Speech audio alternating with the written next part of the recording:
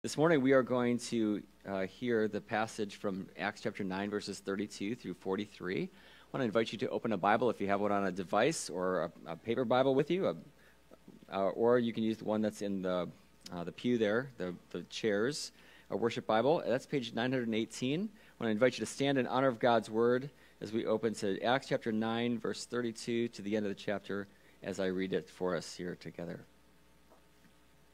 Acts chapter 9, beginning in verse 32. Now as Peter went here and there among them all, he came down also to the saints who lived at Lydda. And there he found a man named Aeneas, bedridden for 8 years, who was paralyzed. And Peter said to him, Aeneas, Jesus Christ heals you. Rise and make your bed. And immediately he rose. And all the residents of Lydda and Sharon saw him, and they turned to the Lord. Now there was in Joppa a disciple named Tabitha, which translated means Dorcas or gazelle. She was full of good works and acts of charity. In those days she became ill and died. And when they had washed her, they laid her in an upper room. Since Lydda was near Joppa, the disciples, hearing that Peter was there, sent 2 men to him, urging him, Please come to us without delay. Sounds like it's kind of too late, actually. I do not know how they thought this. Please come without delay. So Peter rose and went with them, and when he arrived, they took him into the upper room. All the widows stood beside him, weeping and showing tunics and other garments that Dorcas had made while she was with them. But Peter put them all outside and knelt down and prayed. And turning to the body, he said, Tabitha, arise. And she opened her eyes, and when she saw Peter, she sat up. And he gave her his hand and raised her up. Then calling the saints and widows, he presented her alive. And it became known throughout all Joppa, and many believed in the Lord. And he stayed in Joppa for many days with one Simon, a tanner.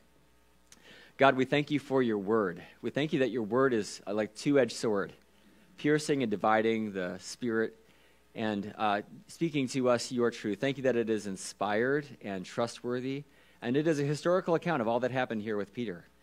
Lord, we pray that as we open your word and reflect on it this morning, that you would increase our faith and help us to practice what it is you want us to do. In Jesus' name, amen. Thank you. You may be seated. Well, we've been going through the book of Acts since about January, and we learned at the beginning of the book of Acts that Jesus said to his disciples and apostles that they should wait in Jerusalem because they would receive power when the Holy Spirit came upon them. And when they received that power, they would be witnesses in Jerusalem, Judea, Samaria, and even to the ends of the earth. And we've been following this story through the book of Acts so far, this almost a tour de force that Luke is giving us as we see the gospel just explode onto the scene. And a number of really significant developments have happened since Pentecost. That was Acts chapter 2. Peter and John had healed a lame man there by the temple and gotten in harm's way from the priests and the people who were very upset about this, that were the Jewish leaders. We saw the church was growing by leaps and bounds. We saw people giving very generously to the work and remaining in fellowship and under the apostles' teaching. And then we saw the deacons be appointed. And 2 of the deacons, Philip and Stephen, were both very mighty men in word and in deed. And they spoke to the people and had tremendous evangelism opportunities. And then in the last 2 weeks, we've seen that Saul, the one who was persecuting, that drove them out into the places outside of Jerusalem, himself became a Christian. And you can just see God is setting up the story for the gospel to just explode by going beyond the Jews and the Hellenist Jews now to the Gentiles. And that's going to happen next chapter. And here at the end of chapter 9, Luke is giving us a snapshot of Peter's ongoing ministry among all of this ministry that's been happening in the early church. And specifically, Luke tells us of these 2 accounts of healing power that Jesus did through Peter. Well, I want to look at them today briefly as we look at, I think Luke's thesis is simply this, that Peter is an effective agent of God's grace that the Holy Spirit is using to continue to preach, heal, and evangelize. And what we see from these healings here are 4 things in common between these 2 healings. And they are as follows. Number one, these two healings mirror the ministry of Jesus. They have a lot of echoes from earlier in the Gospel of Luke that Luke recorded of Jesus healing people in particular. Secondly, they are performed by the power of Jesus, not by Peter's power, but by the power of Jesus. Thirdly, they are signs of the salvation of Jesus. And fourthly, they produce faith in Jesus. So we don't have a lot of time this morning, but I want to walk through those 4 points briefly with you as we look at this.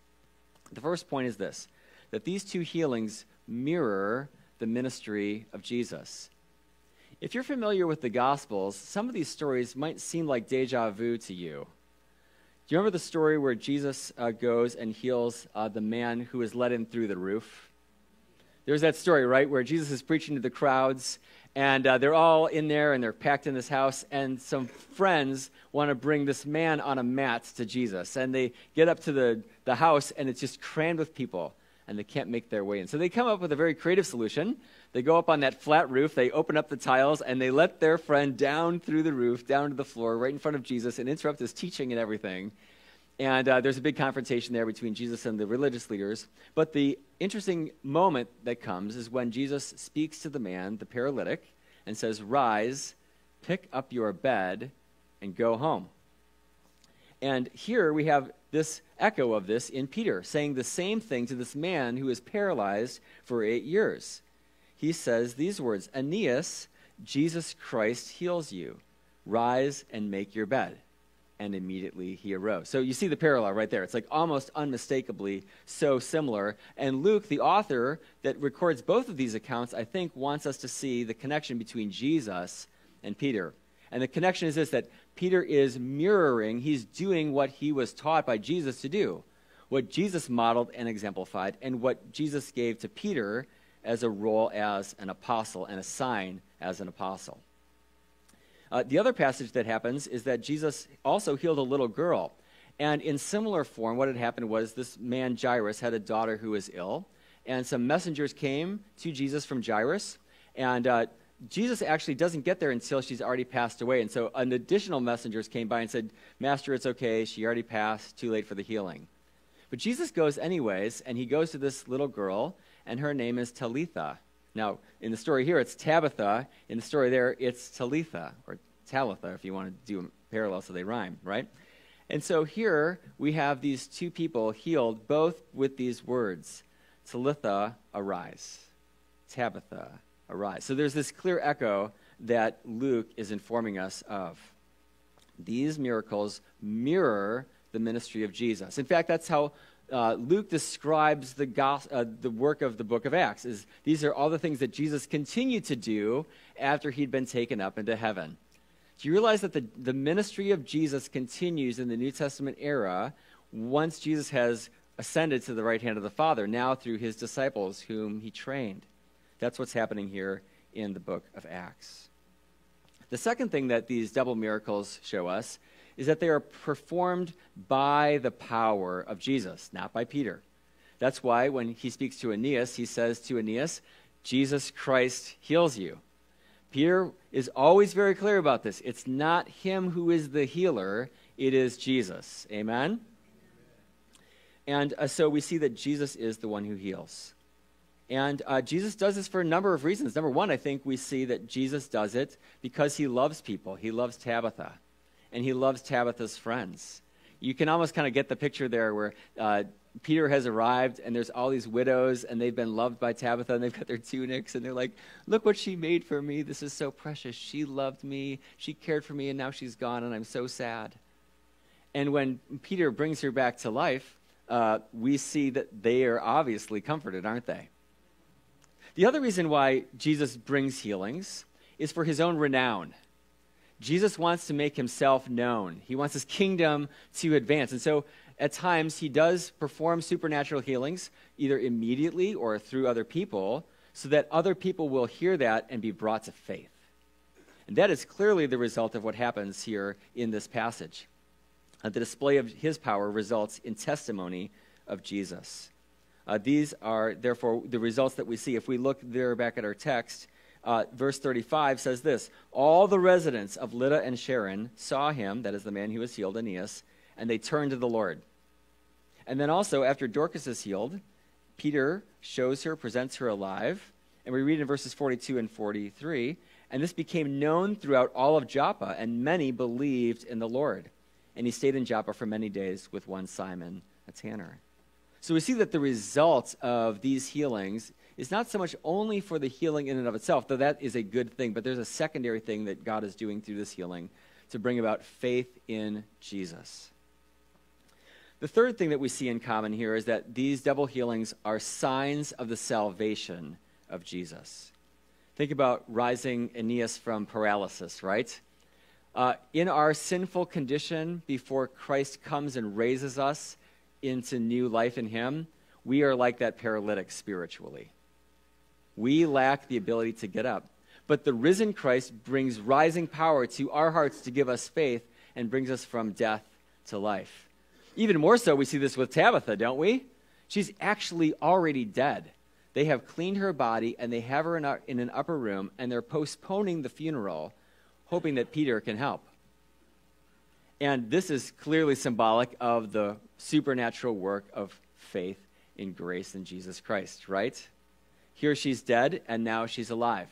Paul will say in Ephesians chapter 1, we were dead in our transgressions and sins, but God made us alive together in Christ.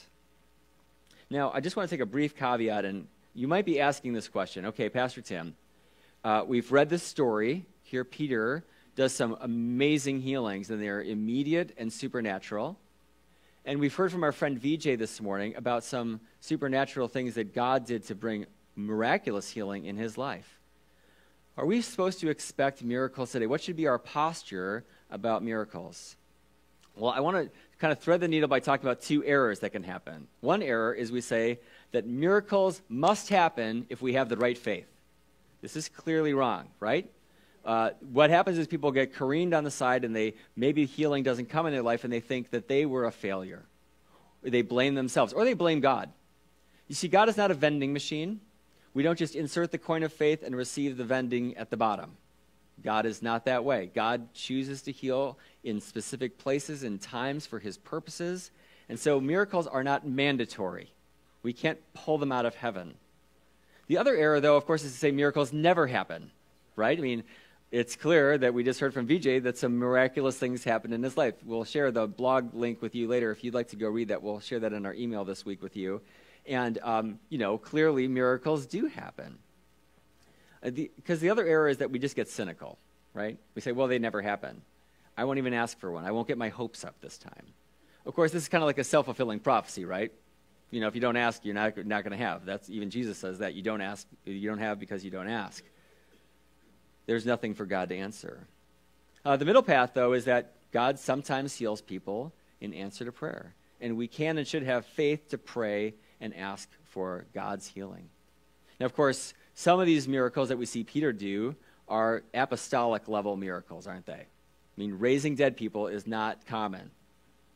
Am I right? I have heard other stories occasionally in other places that these kind of miracles have happened in places where the gospel is very much needed.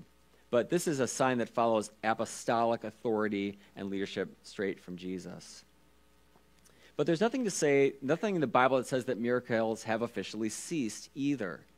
Where are we then? Well, we're in what we call the already, the not yet. We are already in the kingdom age, but not in the kingdom era. The kingdom fulfillment has not yet come. So what are healings? Healings are inbreakings of the ultimate kingdom into this age right now, the age of the Spirit. And they do happen, but we can't always count on them, but we can believe that God has the power to do it. Ultimately, God will heal everyone when he returns, when Jesus comes back and renews all things. Amen? This is Revelation chapter 2, verse 3, 21, verse 3. Then I heard a loud voice from the throne saying, behold, the dwelling place of God is with man. He will dwell with them, and they will be his people, and God himself will be with them as their God. He will wipe away every tear from their eyes, and death shall be no more. That means no illness or disease either. Neither shall there be mourning, nor crying, nor pain anymore, for the former things have passed away. So I encourage you to pray in faith in anticipation, but not with presumption. That's the best I can do as your pastor to try to say this clearly. So we've seen these three things out of four so far. We've seen this, that the miracles of Peter mirror the ministry of Jesus. The miracles of Peter are performed by the power of Jesus. Jesus Christ heals Aeneas. And that they are signs of the salvation of Jesus and the ultimate salvation that he will bring. And lastly, that they produce faith in Jesus, something I alluded to already, that all those who lived in Lydda and Sharon turned to the Lord. And that when Tabitha was restored to life, this became known all over Joppa, and many believed in the Lord. John Stott's faithful commentary says this: in accordance with the purpose of the signs, which was to authenticate and illustrate the salvation message of the apostles, people heard the word, saw the sign, and believed. As we continue in the book of Acts, let's anticipate that God wants to do great things. Let's lean in. Let's trust him and see where he leads us as we seek his power in our lives, which he promises by his Spirit. Let's pray. Father, we thank you for your word. It is faithful and true and directs us and guides our paths. We thank you for the amazing account of Peter, through whom you used for the healing both Aeneas and Dorcas. We thank you that their lives and the lives of others were transformed by your eschatological intervention into the age of the Spirit. We thank you that you are continually intervening at places and times that suit your goodwill, your providence, and advance the kingdom that others would come to faith in Jesus. Lord, we know that even when we don't always know that we can be healed physically, we know that the promise of the gospel means that we can always be healed spiritually. That promise is always available, and that those physical healings actually point us toward the spiritual healing that is available to us today. We thank you, Lord, that you are present to heal us both spiritually and physically, and that you want to do good in our lives. Help us to trust you fully. Help us to grow in faith. And we pray that we would see breakthroughs of your kingdom power even among us for your good and for the advancement of your gospel. In Jesus' name, amen.